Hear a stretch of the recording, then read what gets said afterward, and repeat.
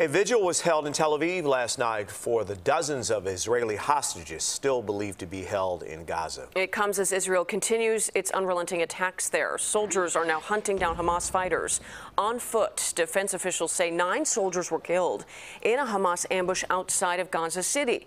After the bombing and the starvation, dehydration, and disease, thousands camped in refugee camps now face exposure to the elements as another deadly risk. A Hamas representative told CBS News, as long as the fighting continues, there will be no negotiations on any deal.